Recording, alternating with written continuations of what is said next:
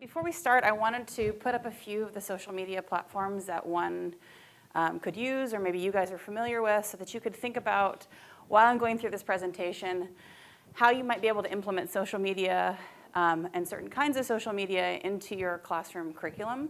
So I'm just going to put Snapchat up right now, but can I bother, maybe David? Do you use a specific social media? Like can you give me a social media to put up here? Instagram, okay. Haley, you got anything? Okay. Am I spelling this right? Instagram. Sorry, I know people don't like the finger on the board. Anything else? You guys can shout it out. Facebook. The face. Anything else? Slack.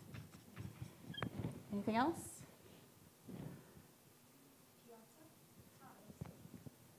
I mean, but is it an interface? Yeah, could be used.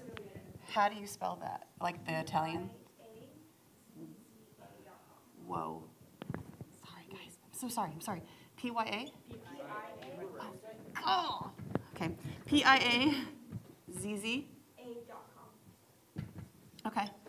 And so there could be definitely more of these, and I need to put out right now that if you guys have questions about the pedagogical aspects of these or the kind of deeper psychological aspects of these, Mindy is the queen of this stuff. So she actually publishes stuff about social media and how it's used in the classroom and how it can lend to education. So I think I'm using this thing right. But so the reason that I decided to do this was partially because I was in a classroom that I was totally ill-equipped to be a TA for, and I needed to add value in some way. Partially because I needed a technology project for CCUT, but partially because I've been reading all these things about the modern classroom and how we have these new challenges to deal with, one of which is technology-rich resources. So where students are not only kind of expecting to see technology in the classroom, they've at this point really been reared with technology. And there's even some debate as whether students can learn without technology. So it might almost be an essential thing for your classroom. In addition to that, there is a lot of added stress and test anxiety, or anxiety in general, but really test anxiety is the big one.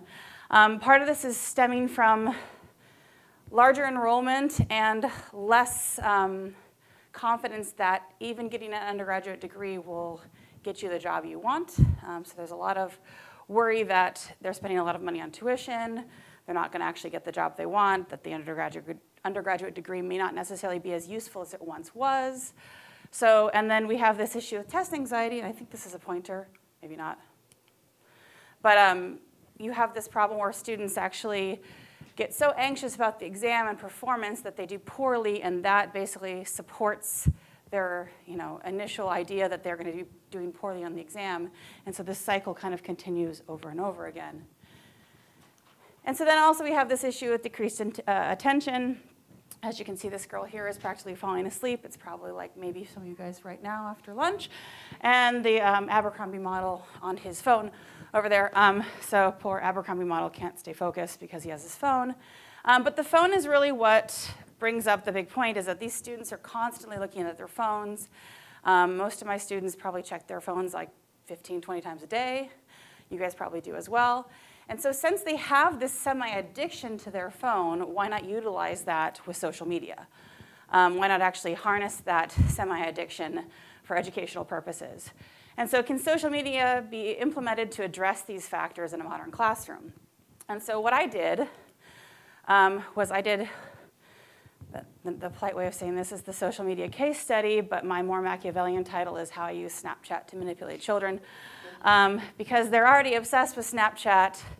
In fact, all of my students in the class that I was TAing had Snapchat, except for one girl who had deleted it from her phone because it was too addictive. So that tells you that I was using the right platform, I think. But to give you a little bit of an idea about the case study, I TA'd 113L, which is Vertebrate Ecology and Evolution, also known as the class that I should never TA because I'm not a vertebrate person. But this class basically hangs out in these two levels of Bloom's taxonomy. You basically have a lot of time spent looking at specimens, trying to memorize their scientific name, understanding some general ecology and evolution about those animals, but it's a lot of memorization in the lab component of this course. So all but one student already had Snapchat. This was a completely optional thing, so she didn't have to add this back in.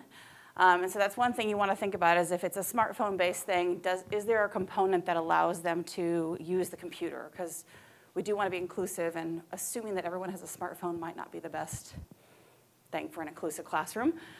But it was totally voluntary. There were no points allotted. Simply, the students knew that at the end of the course, I'd probably be looking at their scores after everything had been submitted and comparing to see if there was any difference between scores and whether or not they had used Snapchat.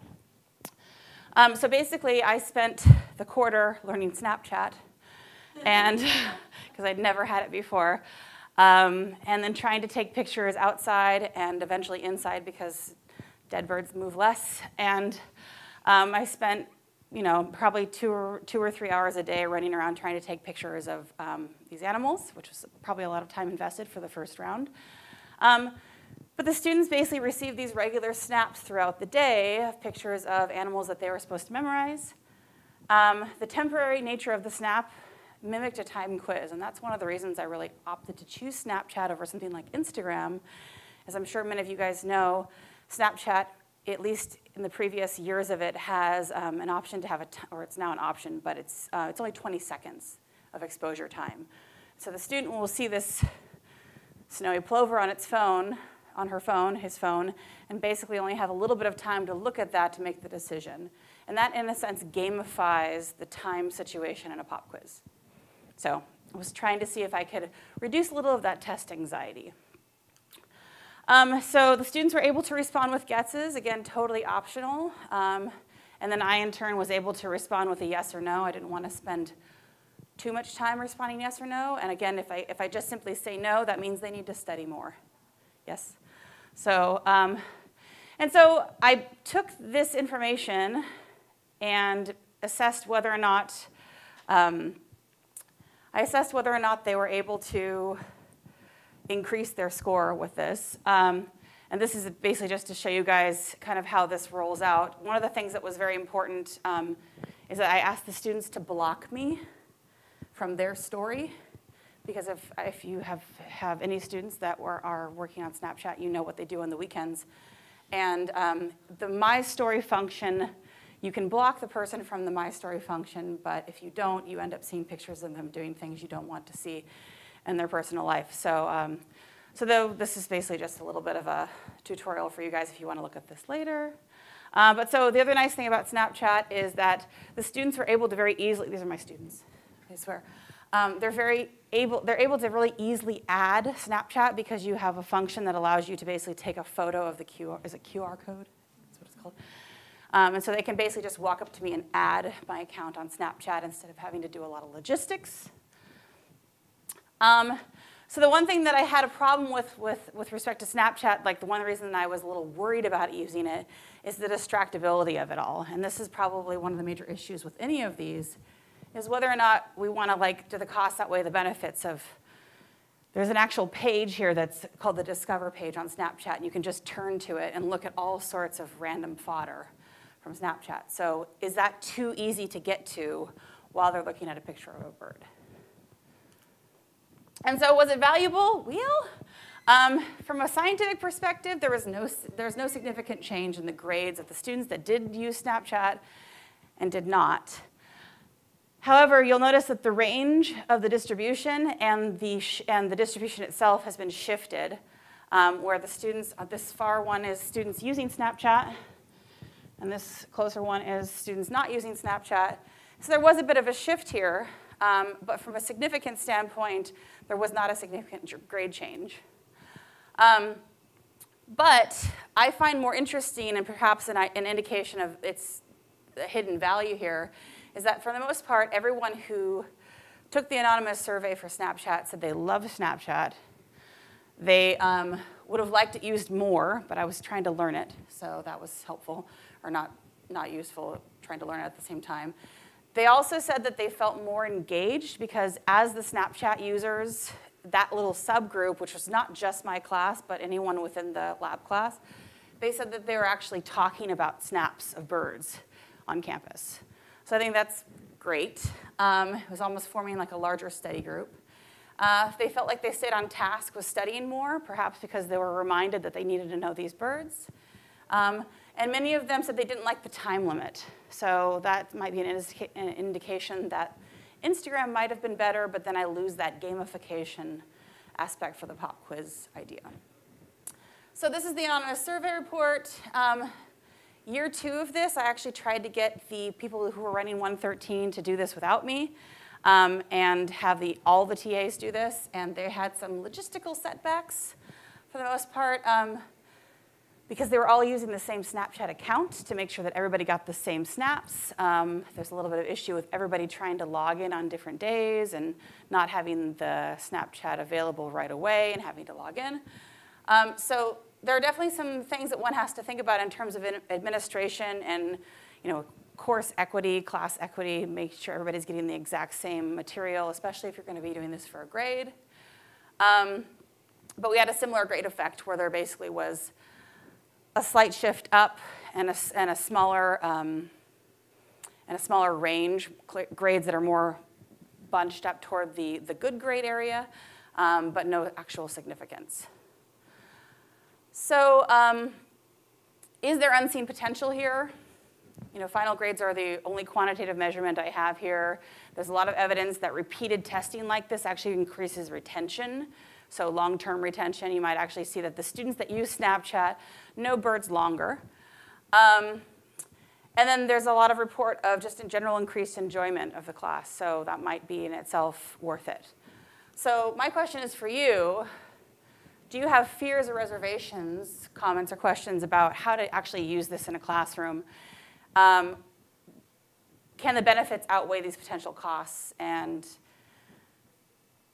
is there any way that, like for example, Lisa's class, that we could implement something like Snapchat or Instagram effectively in a class that's reaching higher levels of Bloom's taxonomy? So I'll give you guys a few seconds to think about that, and then I'm going to start helping you guys to answer to me. Yeah. So a clarifying question. Sure. So do they need to identify the animal with like scientific name and information of like what kind of? So the response that I would get from Snapchat was typically the common name, but they could also give me the scientific name. They were tested on the scientific name. The information that was more based on the ecology of the evolution of that particular animal, I didn't necessarily test on. I usually just kept it to the birds / the lizards / the antelope and all.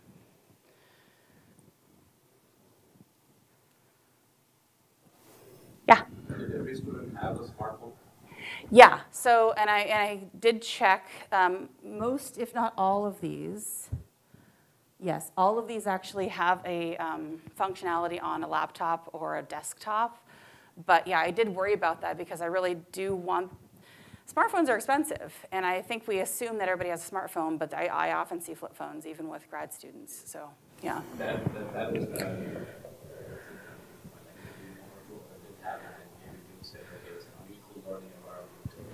Yeah, and I think most students, especially if they don't have a smartphone, typically take their laptop with them. So hopefully that could be mitigated. But,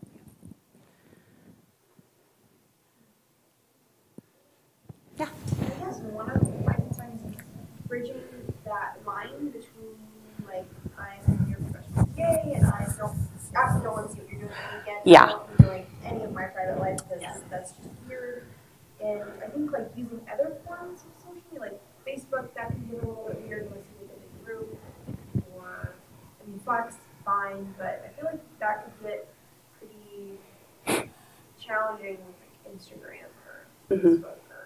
Well, and I think one of the nice parts of something like Instagram is that they have a very distinct ability to follow or not follow. And so you don't have to, if you're following, you don't have to follow them. Or if they're following you, you don't have to follow them. With Snapchat, there were a lot more hoops to jump through to make sure that I was not seeing what they were doing on the weekends. And I have to be honest with you, sometimes they just didn't seem to care. And so I would just never open those snaps. So yeah, it's a little tricky. One thing I definitely recommend is if you're going to do this, create a non-personal account, obviously. So this is my BioQuiz account, and I have a BioQuiz Facebook now, and BioQuiz Instagram. Yeah. Okay, thank you.